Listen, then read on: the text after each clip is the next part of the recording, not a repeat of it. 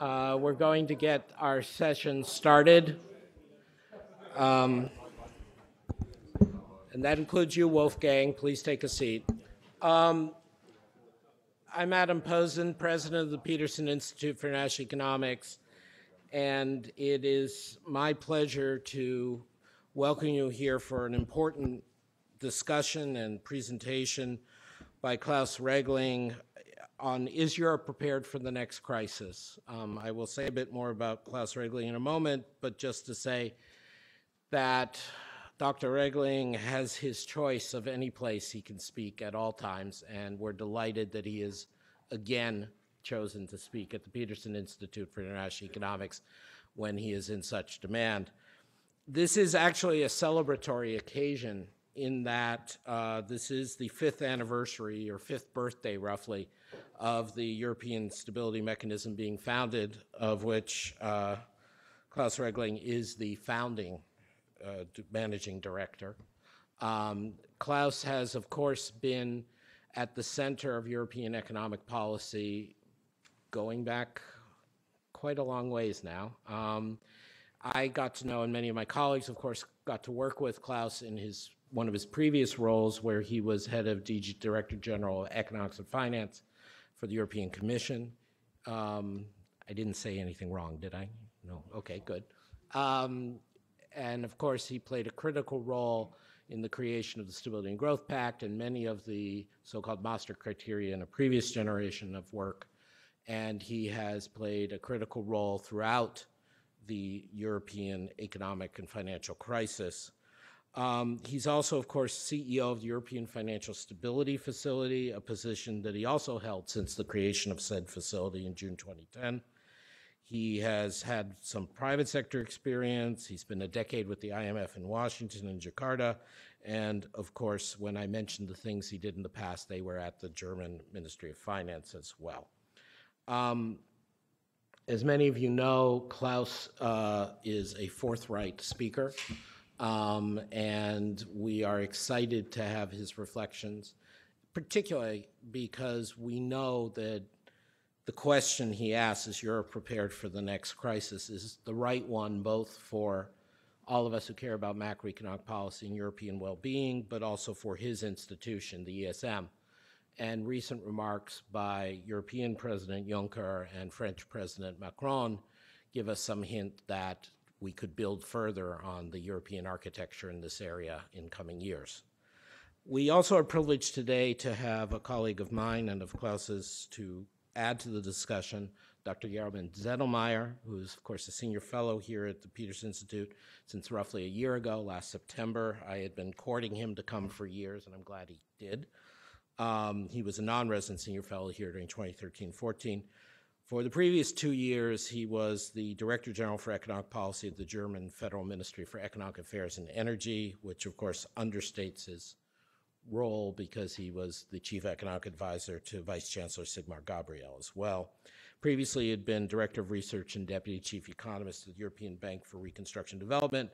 And then prior to that, like so many good folk and like Klaus, did his time serving at the International Monetary Fund. This meeting is on the record. We have a very interesting statement that I got to glance through under embargo from Klaus. And then we will have some remarks from German and have a freewheeling discussion. Again, thank you, Mr. Regling.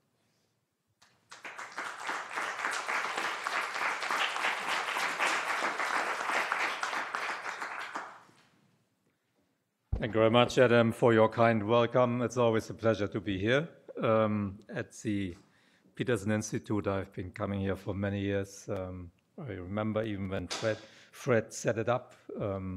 And this building was constructed. It's a good moment. We, as you mentioned, had our 5th anniversary on Monday. Of course, it's always a bit strange if you celebrate the setting up of a crisis mechanism. One shouldn't celebrate too much. Would have been better if we had not needed it. But given that it was needed, that I was asked to build it up, I thought with my staff, it was also appropriate to have a big cake with 5 candles on it, and all that happened on Monday morning. But now we are here in Washington. At the time of the IMF annual meeting, of course, it is good to look back and see what happened in Europe, what are the issues, what has worked well, where are we heading, and are we ready for the next crisis? I think one always has to keep that in mind, certainly in my job, but I'm glad you mentioned it also. And I think there are some traces of that question also in this year's IMF flagship documents, the WEO and the GFSR, and I think that's probably quite appropriate. I'm not predicting the next crisis here, don't get the wrong idea, but I think one has to be vigilant. So talking about that possibility, are we ready for that next crisis? I have seen many crises in my professional life because I'm getting so old. I've seen, I saw the Latin American debt crisis when I worked at the IMF in the 80s. I saw, when I was in Germany in the Ministry of Finance, the Tequila crisis in 94, 95, which was the last time that we had tremendous intra-European currency turmoil. After that, in the run-up to EMU, these kind of things disappeared. Some Europeans forget that life before the euro was not always that easy. Then we had the Asian financial crisis, we had bubbles bursting, and we had the global financial crisis and the euro debt crisis. So I have seen a lot of that. And all of these events had different causes, different effects. Only very few people saw these different crises coming. And I think that's a feature of a financial crisis. They jump up of seemingly nowhere, but they can spread rapidly. So, and that's why it's not an easy answer for the question whether we are ready for the next crisis, because we don't know when it happens. But certainly Europe has worked very hard after the euro debt crisis to remedy the flaws that this period brought to light. And I believe we are now in a much stronger position, both economically and institutionally, than before the crisis. And I will say a few words on why I have that view. But let me first say something about politics, which plays a big role, of course. In all this, a year ago, when you think back, Britain had just voted to leave the EU. The Dutch and French elections were coming up, and it looked as if populist parties could soon be running these countries on a clear anti-European agenda. There were skeptics who predicted the end of the EU about a year ago, just like the end of the euro had regularly been predicted over the previous years. But that sentiment now has completely changed. Investors are seeing Europe as a safe haven for their money. They tell that time and time again when I travel around the world to meet investors, which is part of my job. I have to sell ESM bonds, so I'm a salesman. But it gives me that advantage of talking to the biggest investors in the world. And for them, the sentiment on Europe has changed completely. As I said, safe haven. Investors are seeing Europe as a safe place to put their money. And they value what they see right now. There's political stability, let's say on continental Europe, to be more precise. In the UK, uncertainty is much higher because of the Brexit. In the US, the Trump administration has raised question marks about all kinds of things, not only economic policy, and you know much more about that living here, many of you, than I do. Of course, politics in Europe continue to change. Germany is heading now for coalition talks that are complex, but I'm convinced that Chancellor Merkel's pro-European policies will continue, whatever the outcome of those coalition talks. There are also more elections coming up. There's Austria on Sunday. There will be Italy early next year. But I think we should have no illusion. Elections are a normal thing. In the EU, at the moment, we are 28 countries, maybe 27 soon, but And in the euro area, we are 19. And these countries share some sovereignty, but they still have their national elections. And that can be disruptive, but it's part of democracy, so we should not complain too much about it. And I think looking back, one can see very clearly that many people in the markets and maybe some people outside Europe were just too skeptical, too negative on what the possible outcomes would be. Looking back, I think that's quite clear. Of course, policymakers have a hard job these days, whether we have a global backlash against globalization, certainly in the advanced economies. To explain the benefits of globalization is not easy. But here we have some good news in the euro area. The popularity of the euro is at record highs. In May of this year, 73% of the people who live in the monetary union said they were in favor of the single currency. And that's the highest support rate since 2004. In every member state of the euro area, there's a clear majority of the people supporting the euro. These numbers show that citizens have understood, at least in this area, the benefits of cross-border cooperation. And I believe that gives politicians a mandate to continue to defend the monetary union and to continue the work to make the euro area more robust and more resilient. After this introduction, talking mainly about politics, let me return to the main topic of the day, the question whether the euro area is ready for the next crisis. I will first look at Europe's strong points in three areas: the current economic situation, the fiscal position, and the health of the banking sector. On each of these topics, I will mention a few areas that can still be improved. And then at the end of my remarks, I will focus on ways to deepen monetary union and to make it more resilient. So let me start with the current economic situation. The euro area grew at a faster pace than the US in 5 of the last 8 quarters. It's not that we are particularly proud because we grow a bit faster than the US, but it's good to remember that when you look at GDP per capita growth, that until the crisis hit in 2009, the euro area and the United States were growing at the same speed, which means the welfare of the people was going up at the same speed, because you have to look at GDP per capita to measure, obviously, the standard of living. That was growing at the same speed. We are returning to that, given that we have a large output gap than the US. For a while, we can even have faster growth. But when I look at trend growth, whether it's calculated by one of the big international institutions or by private advisory services, basically they all come to the same conclusion, that looking forward, trend growth, potential growth, again, will be the same in the US and the euro area, which is good, but for me also not surprising, because Western Europe, the US are advanced economies.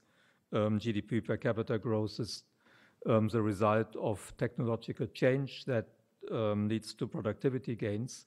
And it's not surprising that over time this happens at the same speed in the two regions, not every year, but on average over time. Macroeconomic imbalances within the euro area, which were an important cause of the euro crisis, have decreased significantly. Most countries have regained competitiveness as nominal unit labor costs converged to more sustainable levels. Former program countries in particular made good progress in this area, correcting years of excessive wage increases. The unsustainably high current account deficits from before the crisis have disappeared.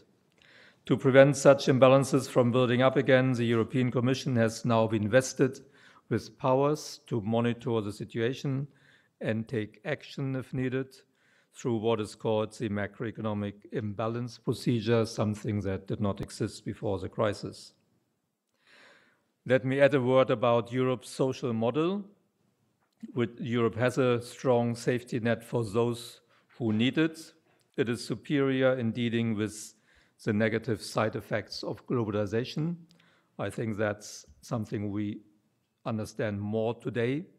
Economists always knew that globalization and more trade has negative side effects for some, but I think we neglected a bit to deal with that. And in Europe, I think it's good to see that income equality is the best of any large region in the world. It's better than anywhere. By far, it did not deteriorate much during the crisis, while it continued to deteriorate in the US and China the last 10 years. I think this European social and welfare model, which was often criticized in the past, also for good reasons, it had to be streamlined, it had to be made more efficient, I think deals better with these unintended side effects of globalization than other social models. So that is a strong point, an inherent strength we have in Europe that is valuable. Also looking at labor markets, that's an important point. I think I made it already when I was here last time, maybe a year and a half ago, that looking at unemployment rates is not enough. We all know unemployment rate in Europe is probably still about twice as high in the US, although it has been coming down. But what is not so well known is that the employment rate has been going up in Europe over the last 15, 16 years, since the year 2000, since the Lisbon strategy was created in Europe. And with a higher employment rate today than in the year 2000, it means that a higher percentage of the population actually has a job than in the year 2000. As you know, in the US, the employment and participation rate has been falling. So these are all positive things that I think complement the picture and the better growth rates that everybody talks about in the city this week because the Rio came out. But there's still problems, of course, in Europe. One is that we have a low potential output rate, as I said, partly as a result of the poor demographics. But so we do know that growth can only come from productivity gains in the future. Therefore, we need structural reforms in all countries in the EU or in Europe, not just in those that were under ESM assistance programs. Europe needs also to further increase the participation rate of women in the labor force. It's very good in the Nordic countries, but in other countries one has room for improvement. The mandatory and effective retirement age needs to be raised in order to help on the labor supply side. Otherwise, there will be a real drop very soon. And of course, stronger investment would also help potential output growth. Looking at the poor demographics, one can also look at the immigration situation. And it will be crucial now for many countries to integrate the immigrants that came over the last few years into the labor force. If that turns out to be possible, it would be a real win-win situation. We need it from the demographic side anyway, and it would be good for everybody. And we know that without immigration, the population of countries such as Germany and Austria would already be shrinking today. So it's not shrinking because of immigrants. But now the key economic question is whether we are able to integrate them into the labor force. Another area where Europe, or the euro area to be more specific, needs to do better is economic risk sharing. Risk sharing is a sum of mechanisms through which a shock, a positive or a negative shock, is transmitted from one country's economy to others. It helps to smooth business cycles and makes national economies more resilient and would thus make also the euro area as a whole more resilient. In the US, but also in countries such as Germany and France, economic risk sharing is much higher than in the euro area as a whole. Risk sharing can take place through fiscal means, fiscal channels, or through market channels.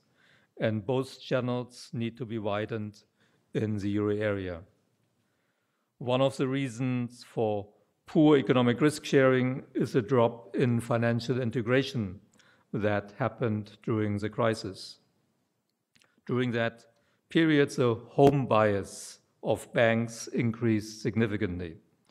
Shortly after the euro had been introduced, financial integration rose quickly in Europe, but it crashed during the crisis. It has now recovered somewhat, but it is still well below its peak. And one likely explanation is that banks are still weighed down by a large amount of non-performing loans, which are a legacy of the crisis. I will say something about that in a minute. But let me first turn to the fiscal situation. Fiscal situation in the monetary union. Public deficits jumped after the global financial crisis, as agreed at the time by all G20 member states in 2009. So fiscal policy actually played a strong role to get out of the crisis. Between 2007 and 2010, the aggregate fiscal deficit of the euro area increased by 6 percentage points. During the last few years, public deficits have been reduced again and converged to a narrow range. The aggregate fiscal deficit of the euro area as a whole is around 1.5%. And the euro area debt to GDP ratio was 91% last year, and it is falling. And these numbers are much better than what we see in the US, in the UK, or Japan. Whether you look at the fiscal deficit side, deficits are twice or three times as high as they are in the euro area, and the debt continues to go up, certainly in Japan and in the US. And this means that the euro area has created more fiscal space than the other large economies. And that's one important aspect when you think about whether we are ready for the next crisis. In Europe, on the fiscal side, we are certainly better prepared than others. What also helps on the fiscal side is that the favorable financing conditions from the ESM, so my institution, for countries that borrowed from us large amounts, helps them to pay very low interest rates. It's a very small debt service payment they have to do. That's how they can regain debt sustainability. But it also helps them to recreate fiscal space. So particularly those vulnerable countries or countries that were vulnerable and were hit particularly by the crisis are helped significantly by the very favorable lending terms that the ESM can offer. In the case of Greece, for instance, which received more money from EFSF and ESM than any other country, they save every year in their budget 10 billion euro of debt service payments, and that's 5.5% of Greek GDP. Let me look also at the financial sector. European banks have recovered after the crisis, just like banks in other parts of the world. The system is safer now. Bank capital has doubled the last 10 years, and profitability is returning, though it is still below the levels in the US. Non-performing loans are large, but they are coming down from a peak in 2013. Every year they are coming down a bit, and they are well provisioned. Still, they are too high, particularly in some countries. This means the financial sector is not optimally efficient. Managing NPLs not only eats up capital that could otherwise be used for providing credit, it also means that valuable management time is needed to manage these portfolios. Time that could otherwise possibly be spent on developing the business model or, for instance, on strategic acquisitions also across borders. And there is room for consolidation in the financial sector in many European countries. Ultimately, therefore, NPLs are one of the reasons why euro area financial integration remains low.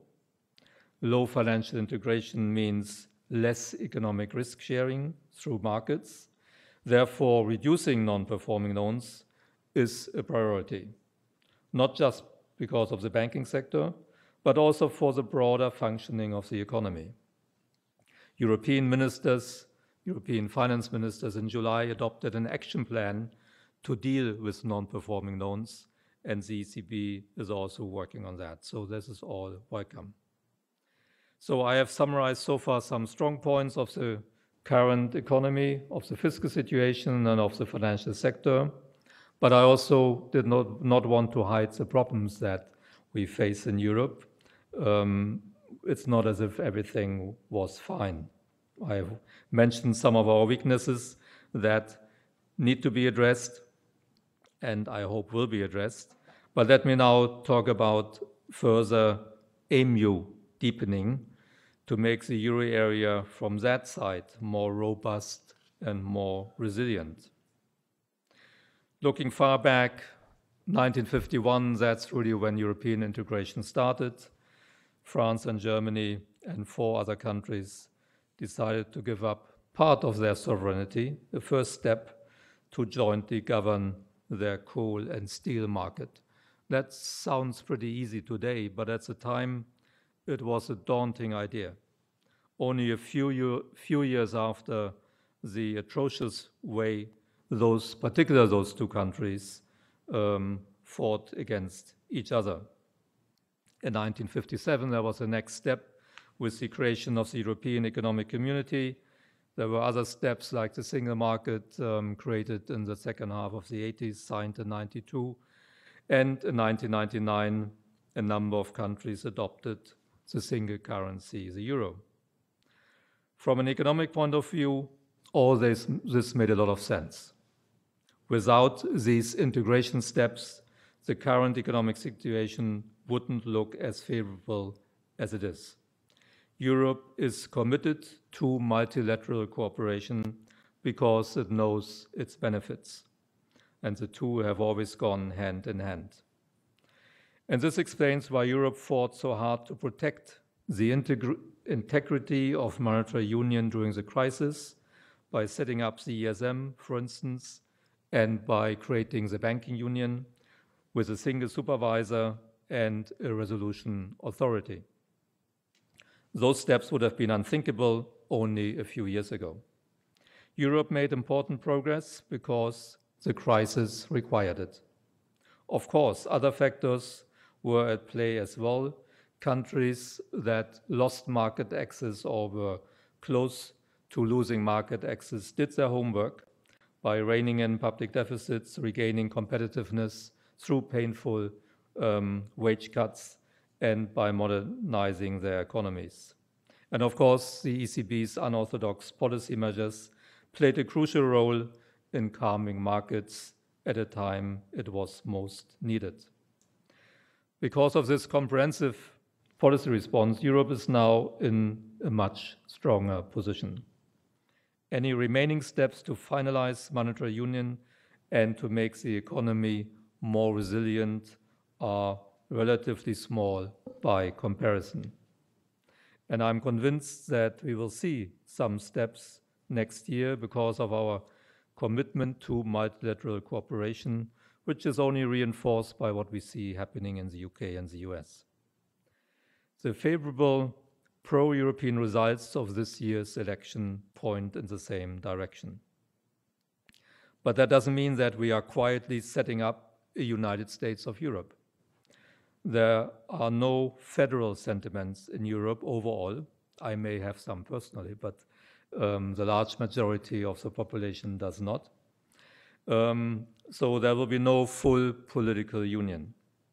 There's also no appetite for full fiscal union with larger transfers between countries.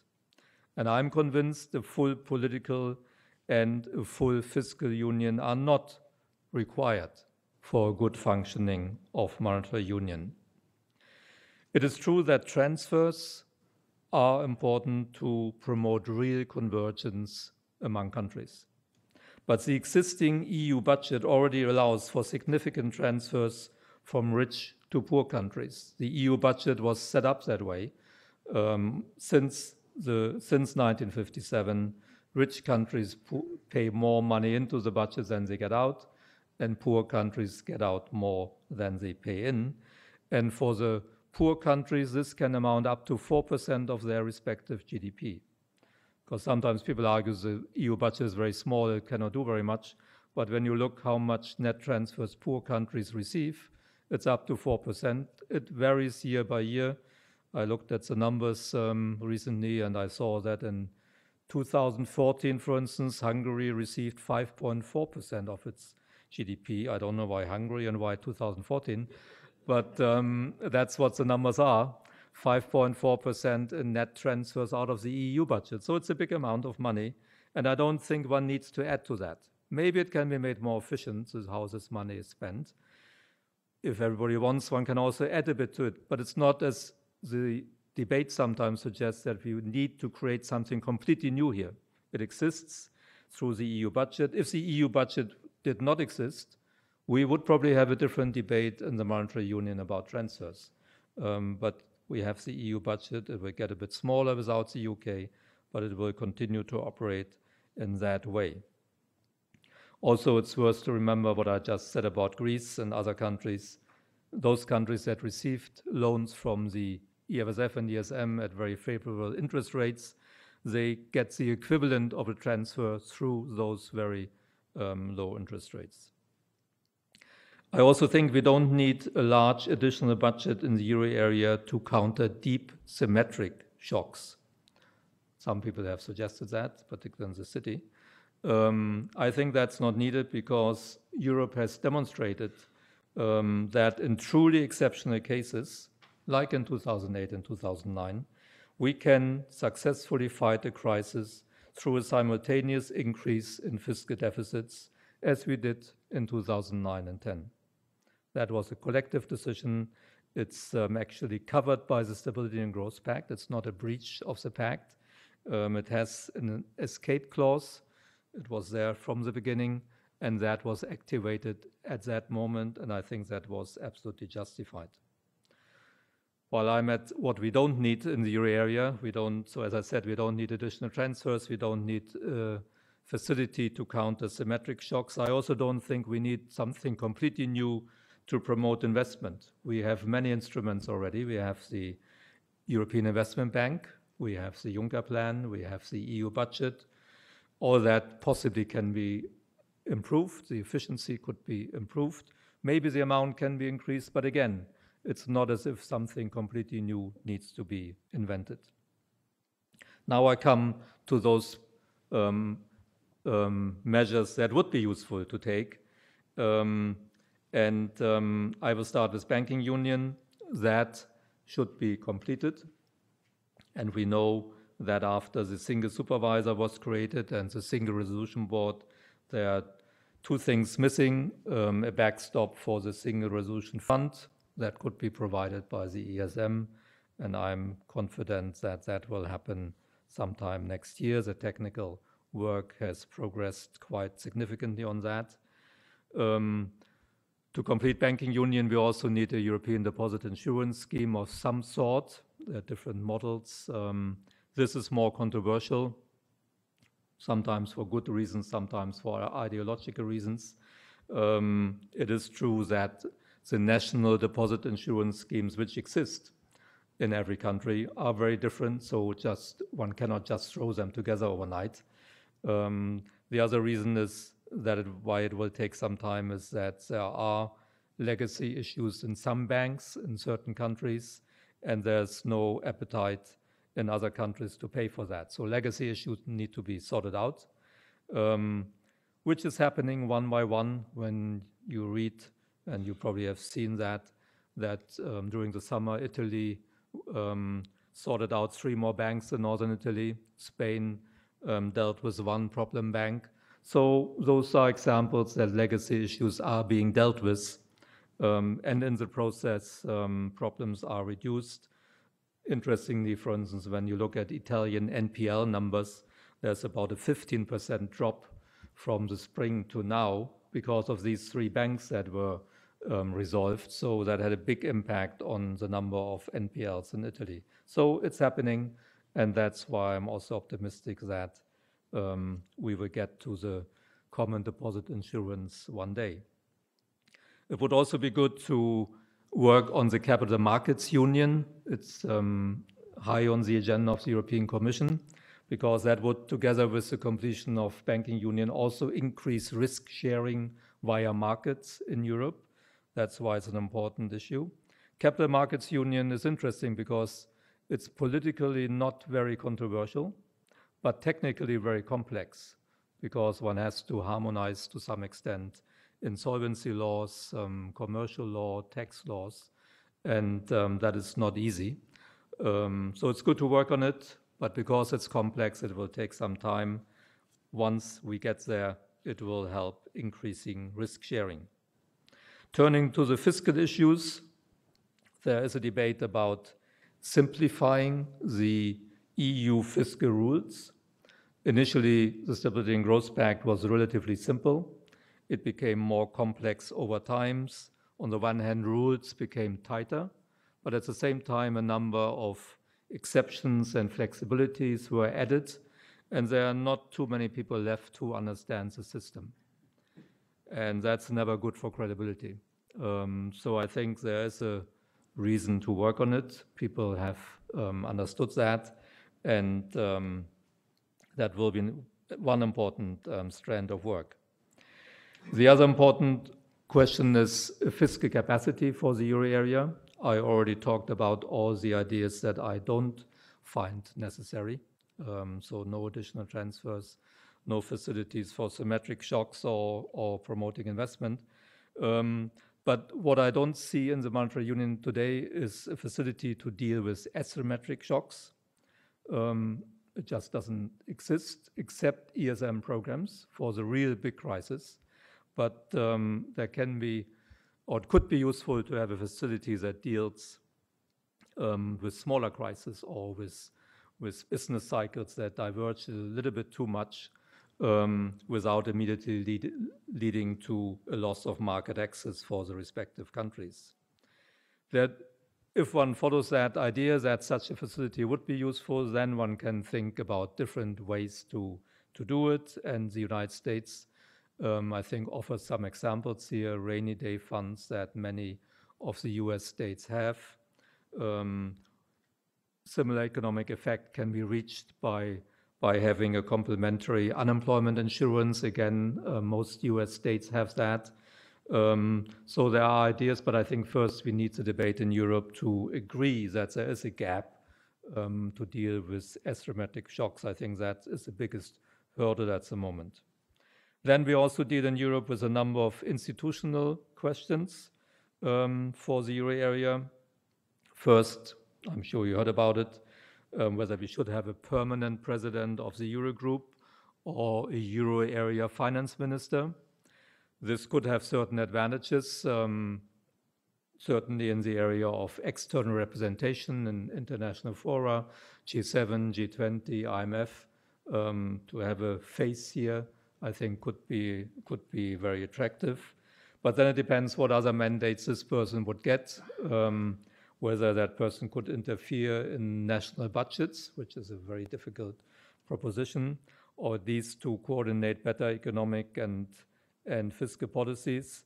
So the way I see this question is that first we will have the debate on a possible mandate for a European finance minister, and then we will decide who is the right person. So that's probably not imminent. There are many who want first to decide on a person and then on the mandate. So I think the other way around is what will happen. A second institutional question that was, for instance, mentioned in President Macron's speech is to create a subgroup of the European Parliament where only the members of parliament from euro area countries would meet. So it would not be a new body, but it would be a subgroup of the existing body. I think that has certain attractions. It might help with the accountability of everything related to euro area policies. where the European Parliament at the moment has no direct say. However, it's also clear that national parliaments will continue to have a say over ESM lending, because the risk that is taken on when we provide financing to a country is taken on by national budgets. And that's why national parliaments want to have a say on that. I think that's understandable, and I don't see that moving to the European Parliament. And then the third institutional aspect is a discussion to develop the ESM towards the European Monetary Fund. That debate is in full swing. We had a discussion in the Eurogroup that met 2 days ago on Monday in Luxembourg on that topic of how to strengthen the ESM. It is the beginning of a discussion. There were no decisions taken. There was not even a conclusion drawn in that meeting of the 19 euro area finance ministers. But I see a growing consensus that the ESM should play a stronger role in future crisis programs.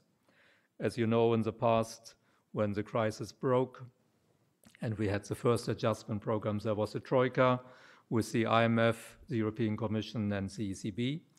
And more recently, the ESM joined that troika. So in Greece, we are now a quartet, which is also a bit tough sometimes on the Greek side to have 4 institutions sitting there.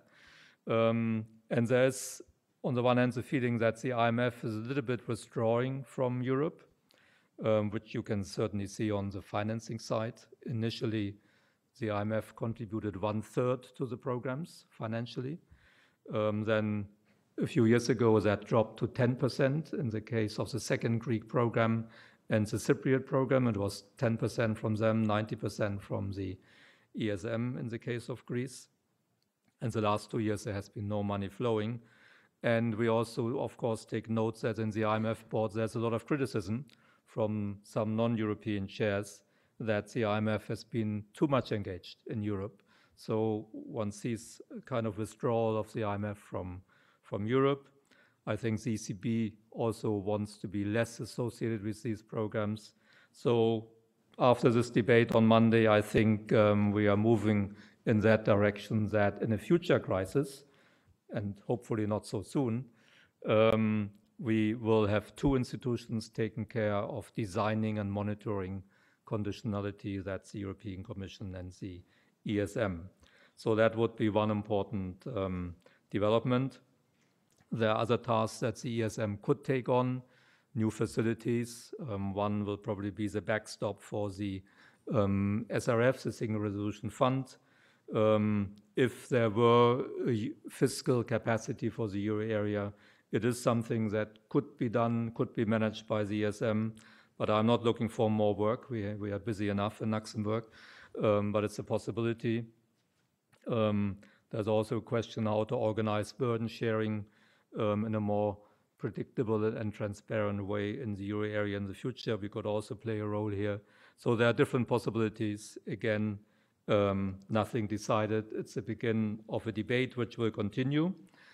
The Eurogroup, which meets on a regular basis every month. In a crisis, they meet every week or twice a week sometimes.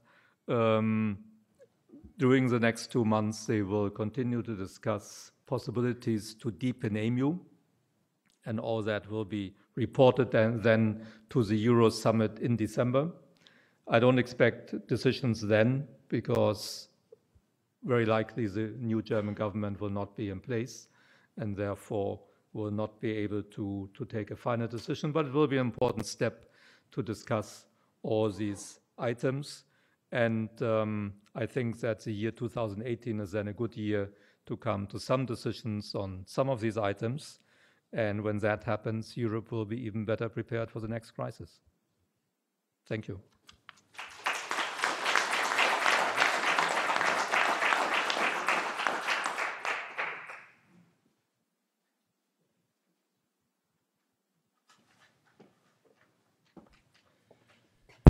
Okay, so thank you so much. It's a great honor for me to be able to speak after Klaus Regling and to offer a little bit of a perspective on what he said. So basically, I think this is a really significant speech. It's certainly by far the most detailed analysis of the status quo and of how to improve it that I've ever heard from Klaus Regling. And so for this reason, I'm not really going to offer my own ideas. So what I'm going to give to you is mainly a commentary on Klaus's speech. And fortunately, I did have a copy of the speech about 3 hours ago, so I was able to come up with my little commentary. I listened very carefully. So this is a summary of the argument. So basically, there are 3 main points. One is that significant progress has indeed been made in the euro area. So that's true both with respect to addressing economic problems. Fiscal and external imbalances have indeed declined. Competitiveness has been reestablished, and we have a much safer financial system, better capitalized banks. We also have a cyclical recovery that is now clearly there and very broad. And finally, we have some quite successful institution building, primarily in the area of banking union, but of course the creation of the ESM itself belongs in that category. Then the managing director's second point was that vulnerabilities remain. So there's high unemployment, and this also has a political dimension. So it, if you like, limits the social room or social space for austerity or great crisis resolution efforts going forward. We do have legacy problems with respect to debt, both in the private sector and sovereign debt. And then indeed, financial integration is not back, particularly with respect to the concentration of sovereign debt in banks. And so for this reason alone, there is limited risk sharing. There's in some sense less risk sharing than we had before the crisis, except through the institution of the ESM. And so we do need further reform. We do need to complete the banking union. We do need to build a capital markets union. We need to simplify fiscal rules. We need a facility to stabilize asymmetric shocks, although Klaus's view is that we do not need such a facility for symmetric shocks. And finally, we would like to upgrade the ESM to play an IMF-like role, including, so this was a quote from the version that I had, possibly in organizing burden sharing in a more transparent way. And so, my basic reaction to it is I agree with almost everything. So I think it's a very nuanced and convincing analysis, and so are the policy implications. And so what I'm going to give you in about another, say, 8 to 10 minutes is just one small point of disagreement, and then I will talk about 2 things that are just not in the speech. And those I call the 2 elephants in the room. Now, I don't mean to criticize the fact that they're not in the speech. They cannot be in the speech. It's not Managing Director Regling's role to talk about these problems, but it's my role to talk about these problems. So in a sense, it's the value added that I can bring to you. So let me get the small point of disagreement out of the way. So basically, I agree with the logic that for symmetric shocks of a certain nature, namely sharp external disruptive events that force the entire euro area into a recession, we do have a tool. And that's the tool that was used in 2008, 2009, which is to suspend the deficit limits of the Stability and Growth Pact and organize some coordinated reflation. So completely agreed that we do have this tool. But there is a broader meaning of symmetric shocks, which has to do not so much with a sharp, clearly defined outside event that then forces everyone into recession, but it's more about a protracted lack of demand. It's sort of a stagnation phenomenon in which the ECB, in spite of increasingly aggressive monetary policy, is unable to restore euro area inflation to its target. And so this is, I think, where it would have been good to have more fiscal action in the euro area. So I'm particularly talking about the years 2013 to 2015, but it lingers on to some extent. And we do not have such an instrument. The reason we don't have such an instrument is because you cannot push on a string. So we could potentially loosen the deficit constraints for the countries that have hit the 3% limit, but we cannot force Germany to expand, right? And for this reason, I do think that having a euro area fiscal capacity that could then borrow and provide that fiscal stimulus would be a good idea. Okay, so that's the only thing I'm going to say on the fiscal side. Now to the two elephants. So, this is a speech about European crisis risks and whether we're ready for the next crisis. And so when I hear that, I immediately think of two things. The first is the Italian problem. So sovereign debt is high in Italy, and even though Italy is recovering, interest rates are also rising. And so what about if that were to develop into a problem? I mean, clearly, even though these reform ideas that Klaus has explained are all very good, they would come too late for an Italian problem. So we need to sort of reflect on whether that is a threat or not. And then, the more fundamental, more long-term elephant in the room is German views on EMU reform, and particularly the issue of market discipline, which conflicts, I would say, not with everything that Klaus has explained, but with quite a great deal of it. So how can we reconcile those views? Or put it differently, what are the chances that a reform package, such as the managing director has described, is actually going to be adopted in the euro area? Okay, so elephant number one, could rising interest rates render Italian debt unsustainable? And so here, I've given this to you partly as a straw man, because I think that actually the news on this is mostly good. So in July, I wrote a little policy brief with Olivier Blanchard where we go through the numbers here for Italy and for some other high debt countries. And basically on Italy, we conclude that rising interest rates are very unlikely to trigger an Italian sovereign debt problem, mainly because of the way or the reason why they would rise. And the reason why they would rise is because euro area growth recovers. And that is also good for Italian growth, and so would strengthen Italian solvency. And so it's very hard to think that rising interest rates through that channel are going to create a problem. Moreover, if you think about it sort of in a more formal sense, debt sustainability in Italy is really something that depends on long-term growth and long-term borrowing costs. And so a cyclical recovery of both growth and interest rates is not going to do very much to change that. Now you may think, well, but markets may not be so sanguine, right? So markets may think, well, Italy faces higher interest rates. This could lead potentially to a rollover problem, even if it doesn't, strictly speaking, weaken debt sustainability. So, what would happen if markets, maybe for the wrong reasons, lose confidence? And so our conclusion on that is that it's a problem we could deal with. And so this is really, if you like, here you can sense, this is a meaningful sense in which the financial architecture improvements that we have had in the Eurozone in the past few years really would bring some fruit.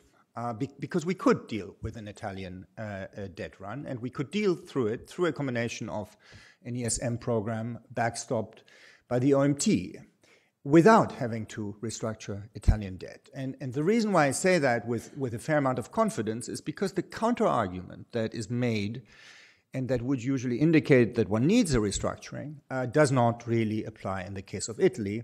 And that counter-argument is that you would need, if you like, an excessive amount of fiscal adjustment, more than is plausible for a 2 or 3 year program to save Italy. And that's just not true. So if you compare the numbers, for example, to the fiscal effort that Greece needed to do in 2010 in order to restore itself to sustainability, and which in my view was unrealistic and excessive, or even to the required fiscal adjustment that would be needed in Japan today if Japan were to face a loss of market confidence, Italy is in a completely different league. And the reason is that Italy has already done quite a lot of fiscal adjustment, and so its primary surplus is already there. And, depending on what you assume for real borrowing costs, and depending on how fast you want debt to decline, of course it would need to do some fiscal adjustment on top of that, but nothing that could not be delivered within a standard program. So that on the first point. Now, the elephant in the room number 2, and the one that I'm more worried about, is the German negotiating position on EMU, which is inconsistent with most, or maybe I would say at least half of the reforms suggested by the managing director. I mean, as you well know, the essence of the German position is that most problems that we have in the euro area are national, and they can be solved by applying stronger incentives at the national level, particularly on fiscal discipline and to spur structural reform, and that most of the reforms that are suggested at the EMU level are in fact counterproductive because they would reduce these incentives, in particular by mutualizing the cost of bad national policy decisions in the fiscal area, and perhaps decisions affecting the soundness of banks. And so this is why both European deposit insurance and European fiscal capacity are rejected by Germany. And then there's also this view that, you know, aggregate demand really doesn't matter all that much, and particularly if you try to control it, you usually get the timing wrong, and so you should not really try to come up with, if you like, counter-cyclical public instruments at the European level. And then there is a point which didn't figure at all, except hidden in this little quote that I showed at the beginning in Klaus Regling's speech, and this is an incredibly tough, even for my standards, right, and I've been supporting sovereign debt restructuring mechanisms for years now, an incredibly tough insistence on debt restructuring, including an automatic maturity extension of sovereign bonds as a condition for access to ESM lending. So the source of all these quotes and statements is this by now famous German non-paper, which I think was the basis, I hear was circulated at the Eurogroup meeting that Klaus was referring to earlier. So the question is there any room for compromise given this very hardline position? And so first of all, if you read the document also more carefully, there is actually room for compromise on a few specific issues. So clearly, Capital Markets Union is something that everyone agrees to in principle. So we can open negotiations on it, or we can deep negotiations on it, but the devil's in the details. Like Klaus said, it requires lots and lots of harmonization of domestic laws. So it's going to be hard, but in principle, we can give it a shot. One of the positive surprises of the German non-paper is that it actually endorses simplifying fiscal rules under certain conditions, as long as debt is on a declining path. You know, whether that's nominal, whether it's a share of GDP, I'm not sure. I mean, it may be quite a tough condition, but at least the idea of simplifying fiscal rules is something that apparently the Germans are now open to, and that's a good step, because so far the idea of simplification of fiscal rules was always viewed as a shorthand for watering down fiscal rules. So this is good. Obviously, we do have, in principle, a consensus in Europe on a stronger role for the ESM. That's also good. Behind this, of course, are very different ideas of how the ESM exactly should be strengthened, and particularly the role in surveillance that the ESM should play, and to what extent it should take over surveillance roles from the Commission, which is what the Germans hope, but I think most of the rest of Europe would not like. I think that there is some openness on the German side for a rainy day fund. It's not in this document that I'm describing, but if this is conditional, possibly tied to reform, and does not include a borrowing capacity, it is potentially there. And there is also openness for giving the ESM a backstop role in bank resolution, assuming, and I'm again quoting from this paper, further significant risk reduction, including the regulatory treatment of sovereign bonds. And so the bottom line is that Germany may, in fact, accept more flexible rules, and a little more fiscal risk sharing, including the backstop, but only in return for a ton more market discipline. And that's where the problem is, because a ton more market discipline is something that can be highly destabilizing at a time when bank balance sheets are still weak and sovereign debt is still high. And so it would be very ironic if, by trying to make Europe more crisis-proof, we trigger the next crisis. And there's a well-known precedent for this, the famous Deauville beach walk of Chancellor Merkel and President Sarkozy. And so this sounds like, we're going to go on a new beach walk. And so, the Italians are understandably worried. So my final slide. Is there any solution to this dilemma? So we have a little exercise. We've done a little exercise in a group of 15 economists, about half and half from France and Germany. It was, I think, circulated outside, where we sort of explore how the compromise could look like in principle. And roughly, the idea is we combine more risk sharing with more market discipline, but we have to do it in a way that is phased in very carefully to avoid financial and fiscal disruptions. And so the key problem here is that, we may just be able to agree on a common vision for the future. But, in getting there, we have to start from the present. And the present is a bad place to start from, right? To quote this possibly Irish, but I've also heard it might be Scottish. I'm not sure exactly who has the, yes. Okay. Maine, okay.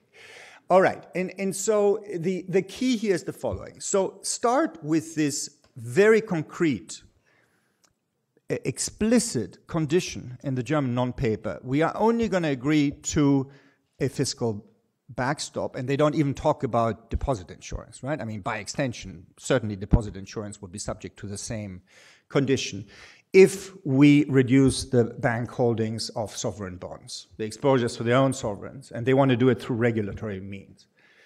But doing this through regulatory means at a time when part of the demand for sovereign bonds in Europe is from these banks would very likely trigger higher yields and a crisis.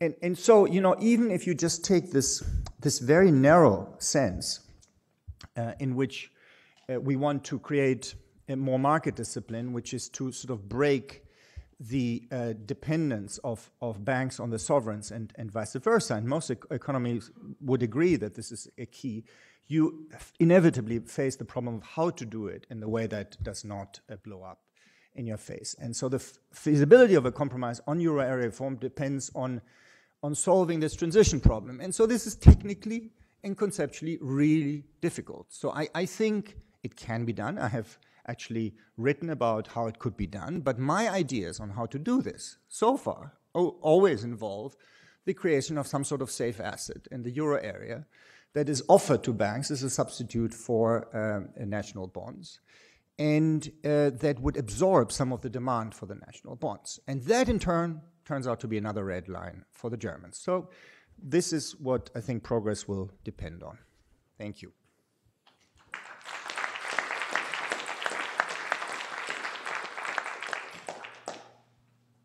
Thank you, German. Thank you, Klaus. If I could ask Klaus to come up and take the central seat, and German to go over there on the far left edge where he belongs. We'll start matters as we get seated with, if Klaus chooses to respond to anything German said, then I'll put a couple things and then we'll open it to all of you.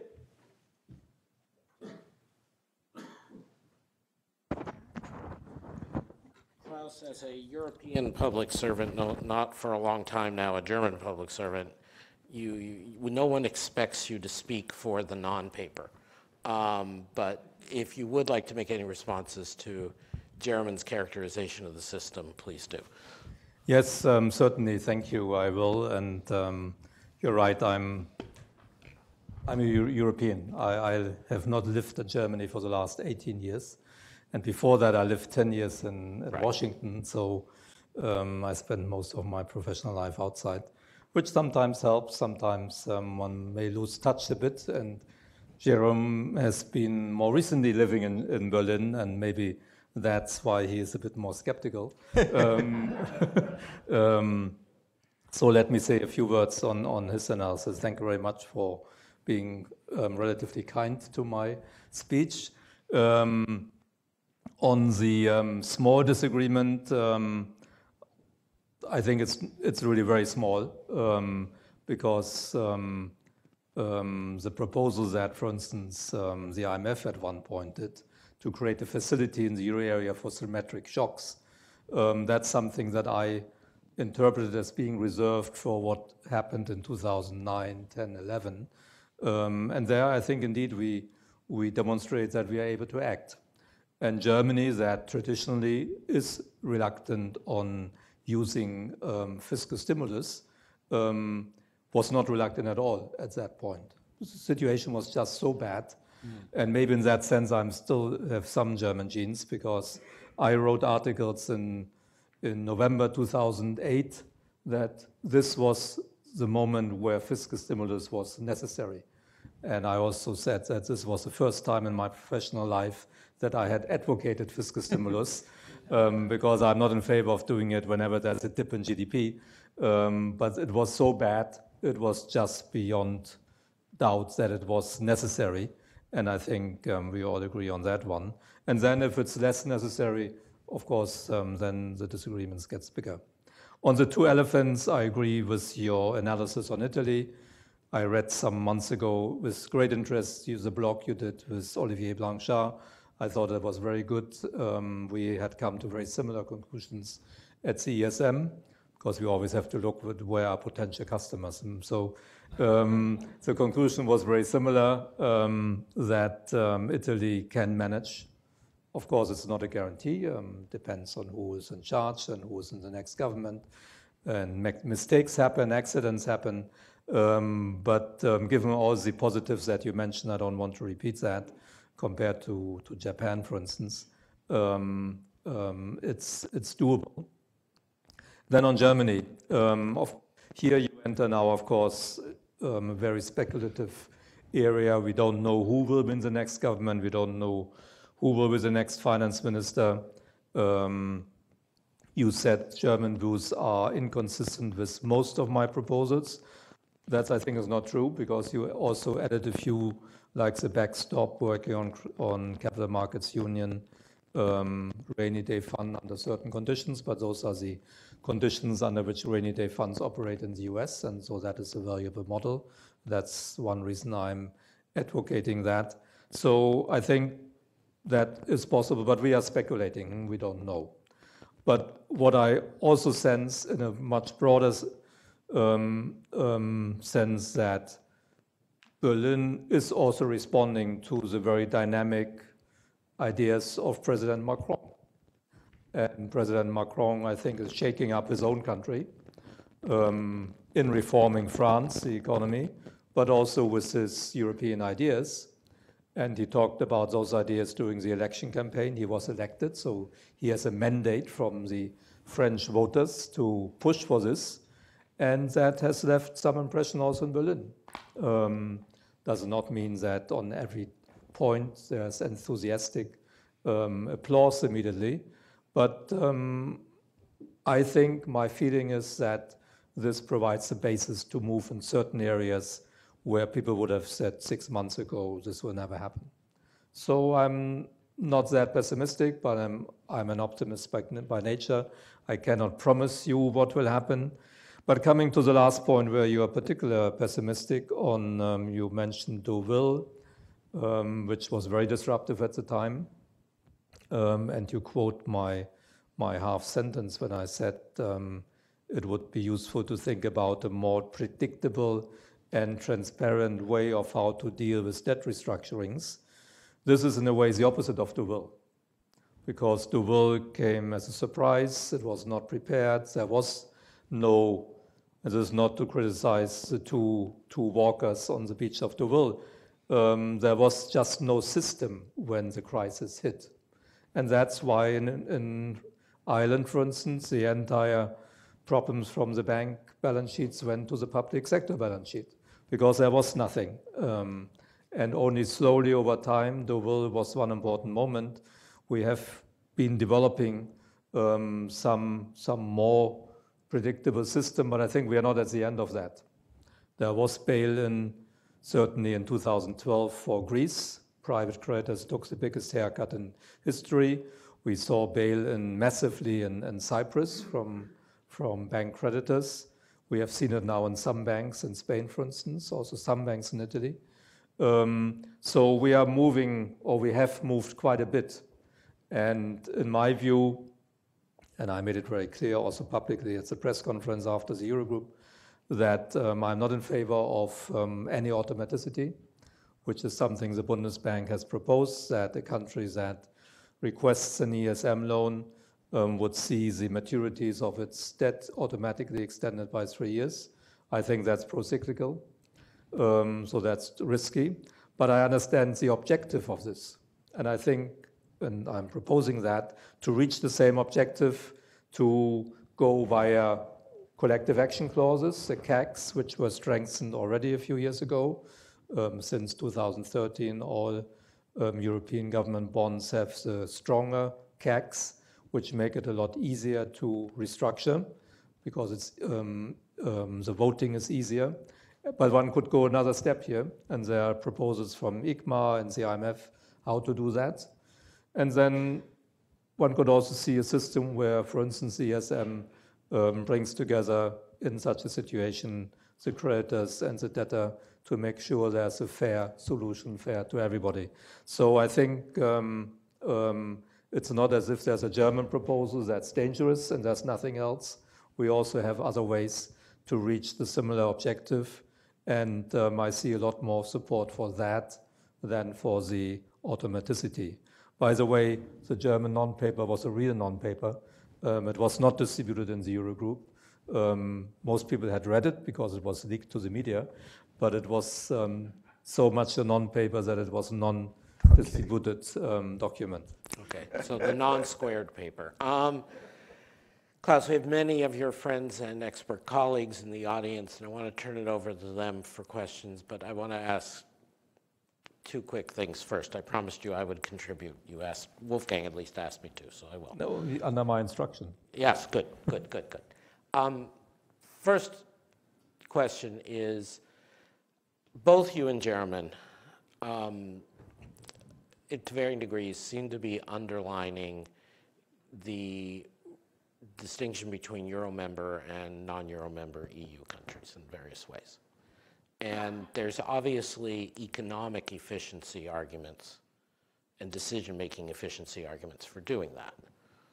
But are there also not risks to the kind of countries that German used to worry about at the EBRD if we really, as President Macron said, we move forward with variable speed, and if the euro area really integrates further?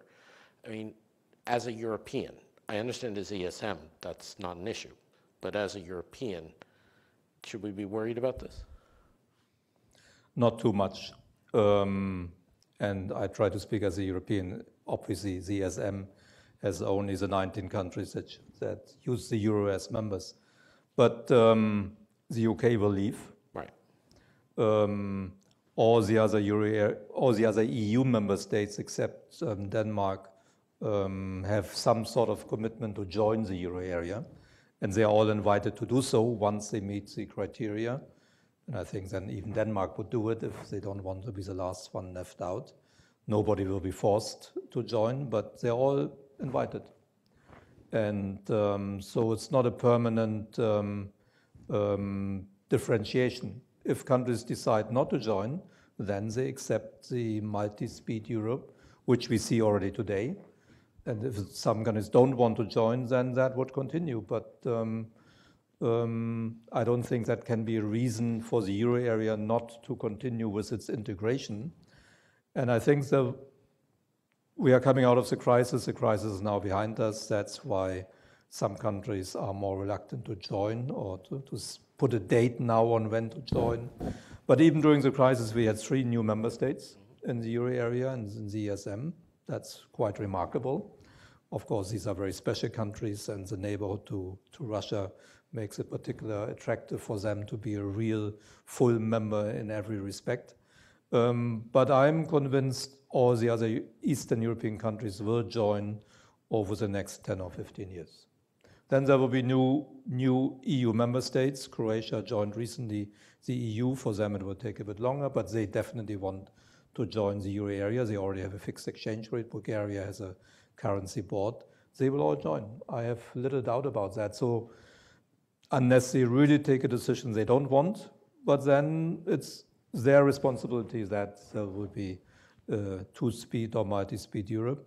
And market forces will play a role possibly. You saw that the biggest Nordic banks is moving its headquarters from Sweden to Finland for only one reason, because Finland is part of the banking union. So these things will play a role, and so I'm not too worried about this aspect. Another question, thank you. Another question I would just raise, and I'll try to make it concise without sounding obnoxious.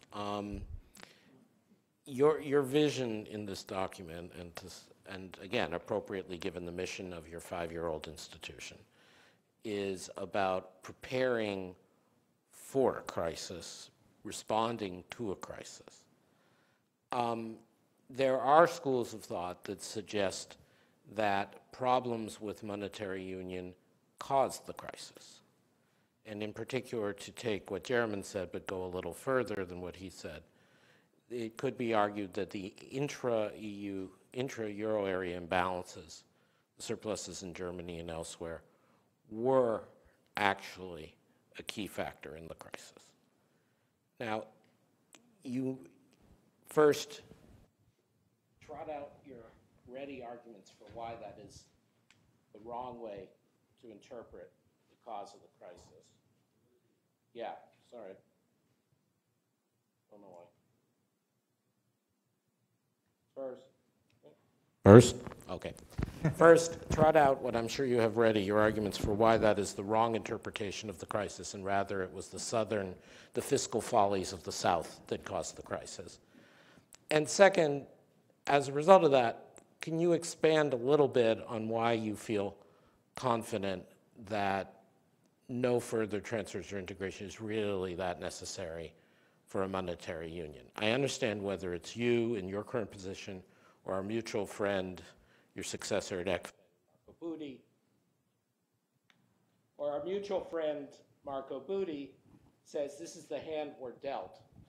We have to play it.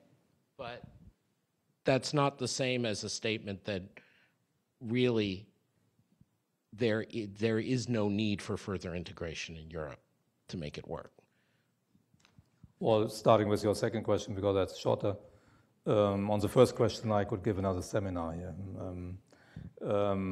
I talked about additional steps for integration, and I tried to explain why I don't believe that additional transfers are needed and additional facilities for symmetric shocks or investment.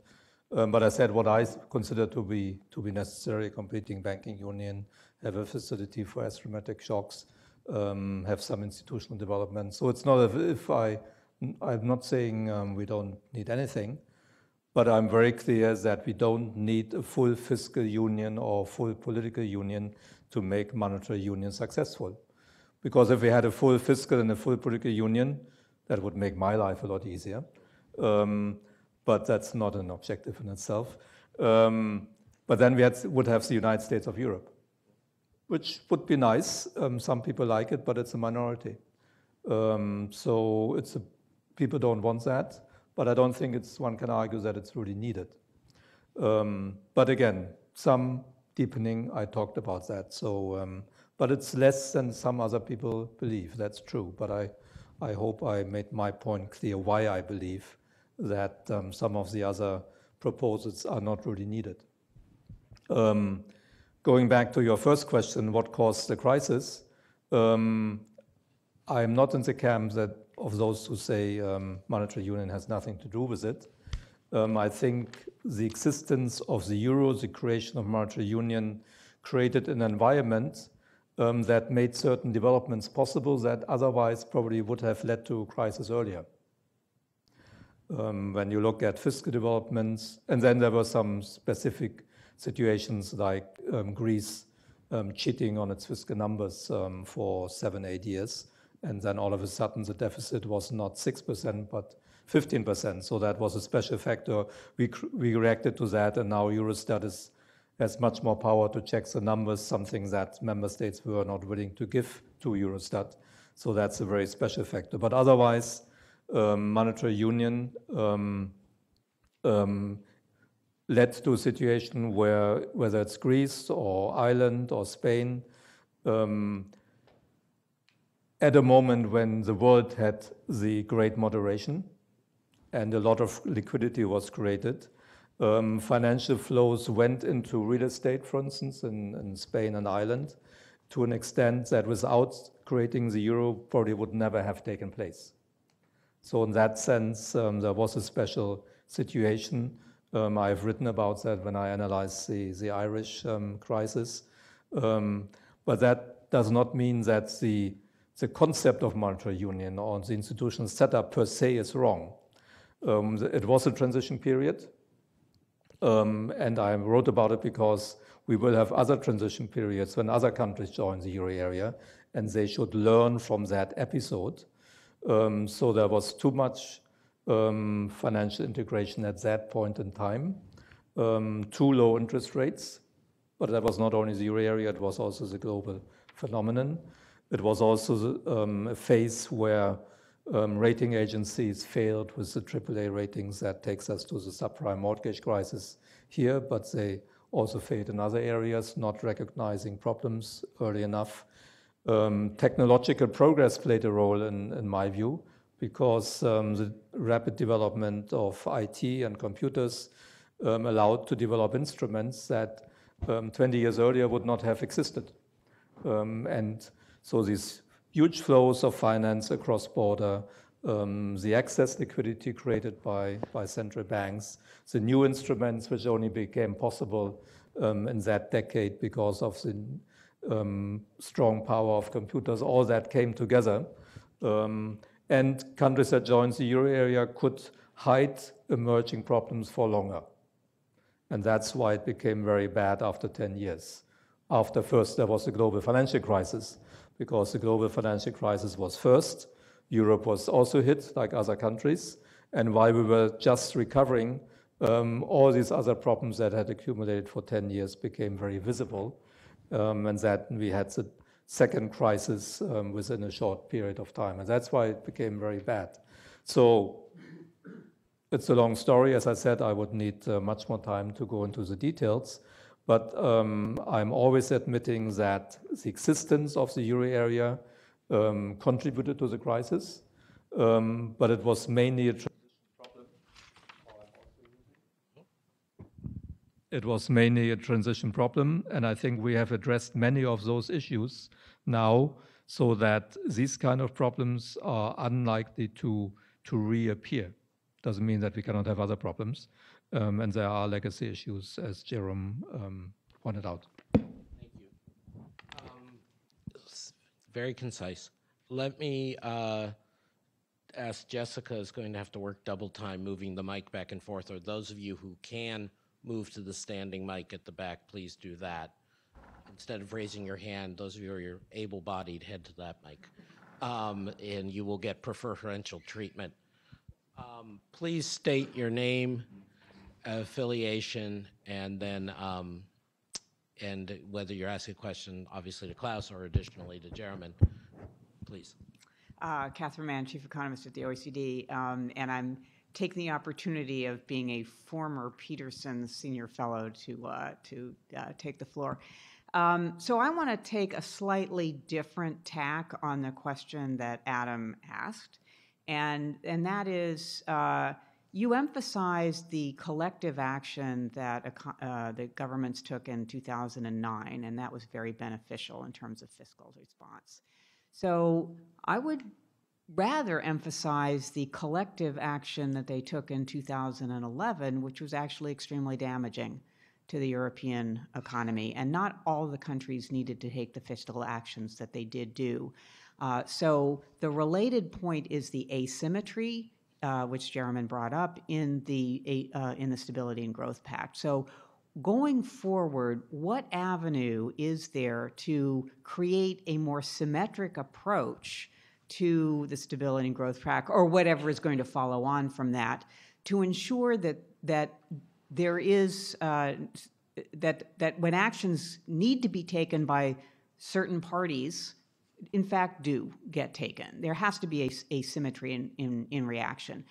The second question that I have, and as I say, I'm taking the floor on the basis of my former role here. The second question is, you have emphasized the importance of market discipline in driving going forward, that market discipline should play an incredibly important role. And yet you just described a world where the market really screwed up in terms of first thinking all of these economies were going to be identical in terms of the value of their sovereign obligations, and you suggested that somehow financial integration was precipitated to an even greater extent by computer and so forth and so on.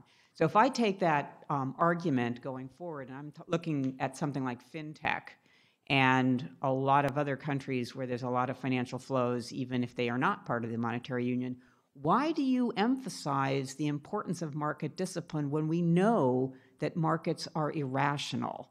And that's going to be a problem going forward. I think I answer immediately, otherwise we forget the question.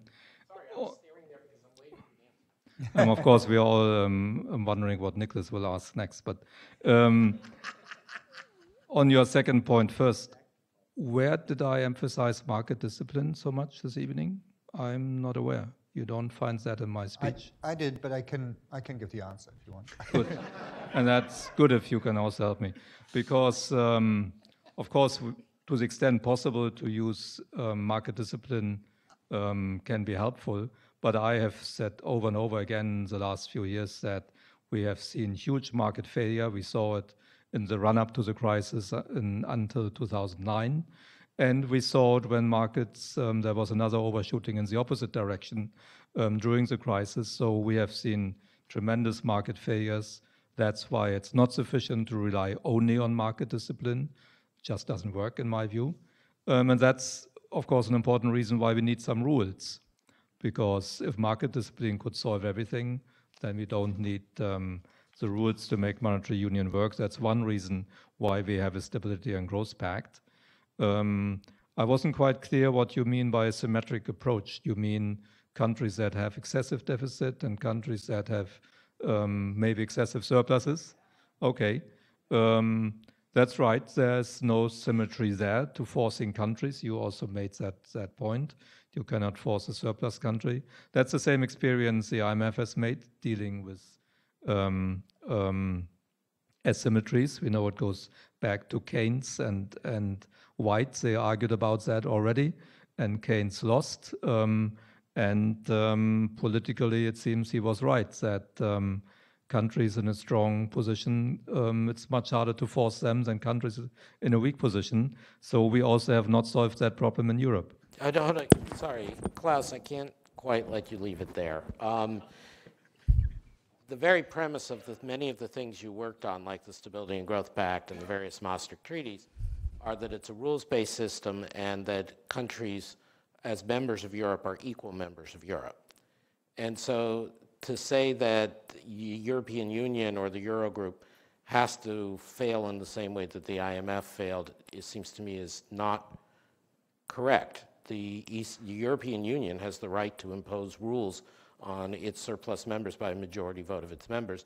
The fact that some are richer than others should not be a consideration in the way it is in the IMF, where you have large voting shares. No, you're right not to let me get away too easily on this one. But then looking at the fiscal situation, Germany basically is in its normal situation where it should be according to the Stability and Growth Pact. It has a balanced budget. Well, it had a small surplus, but it also basically has eliminated its output gap. So the normal situation for Germany would be a balanced budget. The problem is that some others don't have that. In that sense, we are in a transition period. I think, and this is a traditional disagreement between North America, the Anglo-Saxon world, and the continental Europe, or at least Germany and some of its neighbors believe much less in demand stimulus. That's an issue that I have experienced the last 40 years while I work as an economist. And this still is a controversy.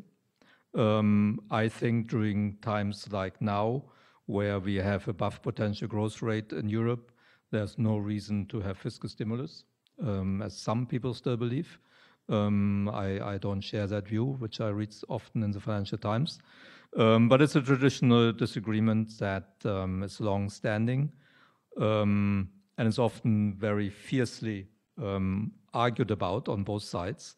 What I find really amazing is that looking back over these last 40 years, despite this continuous disagreement, that on a per capita basis, growth has always been the same on both sides of the Atlantic, despite these very different philosophical approaches to the conduct of economic policies. Jerome wanted to add something? Yeah. This still works, I think. So very briefly. So on the first set of issues, I think, Kathy, you were sort of conflating two issues. One, symmetric versus asymmetric rules, and the other is how to avoid procyclicality. So I think that on symmetry, I agree with Klaus and with Adam. So, you can reasonably ask Germany to do things to reduce its current account surpluses of a structural kind, but to ask Germany to sort of incur debt on its own account when it doesn't really need it for its own cyclical purposes, just to pull the rest of the Eurozone out of a recession, is asking too much. And that is the reason why I believe we would need a Euro area fiscal capacity for those moments, right? Otherwise, I also think we can fix the rules to make them less procyclical. On market discipline, so I'm a big believer in market discipline, and I also agree with you that markets often fail. And so the way of reconciling these two things is markets are only as good as the legal frameworks and institutions that support markets. And this is true not just in financial markets, but also in real markets. I mean, to have functioning price signals, you need a functioning competition regime. And so to have functioning price signals for sovereigns, meaning yields going up, you need a credible, I think, bail-in regime that is transparent and predictable. And I think in principle, it can be designed. So I completely agree with Klaus on that. It's just extremely hard to design it and get there if your debt is already high. That's the tough problem.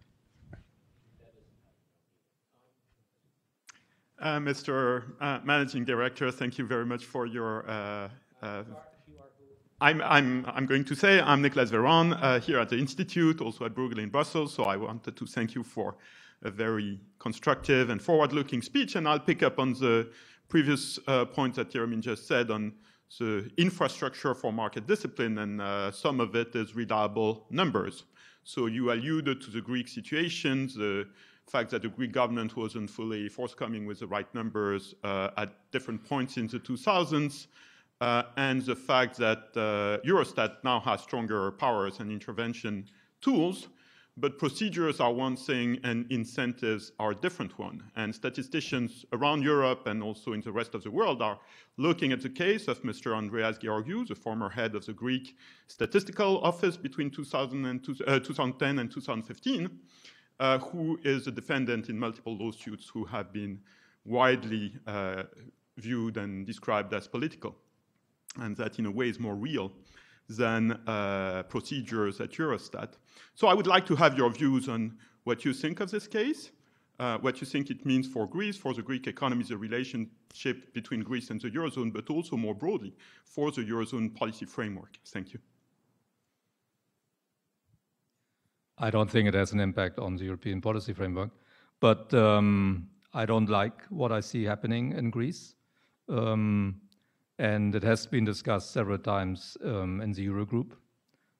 And all the governments have expressed very clear the expectation that the Greek government, to the extent possible, makes sure that this is a fair case. They have also, as you know, the Greek finance minister created a law that they will pick up the legal cost of the defendants. And I think that's the minimum. But then there are also limits, because one cannot decide in the Eurogroup to interfere in the Greek judicial system. You can have your views how it works or doesn't work, but there are limits of how much one can, as an institution or the European Commission or other member states, interfere here directly. But it has been made clear to the Greek side that this damages their reputation in general and in markets in particular. Thank you. I'll follow up with a Greek question as well. I'm Katerina Sokou with Greek Daily Kathimerini and a visiting fellow here at the Elliott School. So my question would be, given the context, the backdrop of uncertainty in the financial markets, can you still hear me? Yeah, okay. Uncertainty in the financial markets and concern about complacency. The Greek government is trying to exit to the markets, test the markets this year. So hoping for a clean exit, like by the end of this program. Are you confident that the current debt management strategy can get them there? And if that fails, are you ready to provide yet another support program for Greece in the backdrop again of, as you explained, the IMF withdrawing from Europe and maybe not wanting to pick up the cost next time? Thank you. So as you know, the current third Greek program started 2 years ago in August 2015. It has an envelope of up to 86 billion euro. So far, we have only disbursed 39 billion euros, so there's a lot of money left in the program. It runs till another 10 months, till August next year. I think it was positive that Greece was able to issue a bond for the first time in 3 years in July, quite successfully. That was an important first step, no more than a first step. But it was good to start early, because it would not work if a country till the end of the program is fully financed by the ESM or the IMF, and then from the next day fully by the market. So it has to be a gradual process. But the debt management strategy is one thing, and it's important. But the key aspect, of course, is whether the program credibly continues. And I think there are good signs for that. Cooperation has been good the last 2 years. Not during the first half of 2015. But there's still something to be done. There's a reason why this program runs another 10 months. It's good that we are out, or Greece is out of this very difficult phase, that there have to be cuts in services, increases in taxes and all that to reduce the fiscal deficit. Now it's more a question of implementation, what was already decided, and importantly, take measures to stimulate potential growth. So we are now in that phase. And if that succeeds, I think Greece will be able to go back to the markets again and again, and then refinance itself on a regular basis from August, September next year. But it will mainly depend on their policies and on the determination to complete the reform program. The Debt Management Office of Greece is actually quite professional and very capable of then doing. And there's a very good chance that they can do it, yes. Great. This will be the last question, please. Yeah, Jacob Kierkegaard from the Peterson Institute. Very quickly on this issue of the asymmetric fiscal shock capacity that you described. In the event that such a capacity were to be established, was hosted with the ESM under whatever name it might have at that time, would you envision that that capacity would be of such a magnitude that the ESM or whatever institution it would be would require additional resources? Or could you, in your envisioning of this capacity and the types of scales of asymmetric shocks that you envision it addressing, be managed within the existing fiscal resources at the ESM? Yeah. It's hard to say because we are several steps before such a decision. And let me say again, it's not my main intention to get more facilities into the ESM, so I care less who manages it. I always think first what is really needed for the euro area. That's how I have spent my last 25 years, and I will continue to do that. And I think that such a facility indeed would be good. When I look at the US model, the rainy day funds that the US states have, most of them, or this arrangement about the complementary unemployment benefit scheme, that if we try to duplicate something like that, then we don't really need additional resources. There would probably be a transition period where maybe a backstop would be required.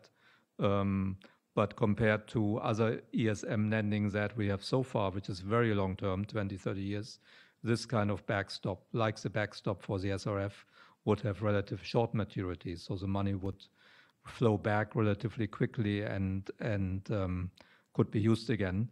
So in that sense, I don't think that would be the most urgent need to increase the capacity of the ESM. We have almost 400 billion euro in unused lending capacity at the moment that is available for our different tools. Of course, there's also the question behind your question, how big would such a facility to deal with asymmetric shocks or a facility for macroeconomic stabilization would have to be. And I have mentioned on another occasion that it should be somewhere between 1% and 2% of euro area GDP, which is around 100 to 200 billion euro, which would still be much below our remaining lending capacity. But if we use some of the US models, then money would come in also from other sources. So it would not predominantly have to come from ESM resources. Thank you very much. My microphone seems to have been restored from the crisis. Let me just close by thanking my colleague Jeremy Zettelmeyer, who of course grapples with these issues daily, but especially Klaus Regling, who has been a true European and a true public servant for decades, has founded and successfully managed a new institution that is contributing to the stability of Europe and thus of the world. And while we didn't have the budget for champagne today, let me at least say, herzlichen Glückwunsch on the 5th birthday of the ESM and wishing you 5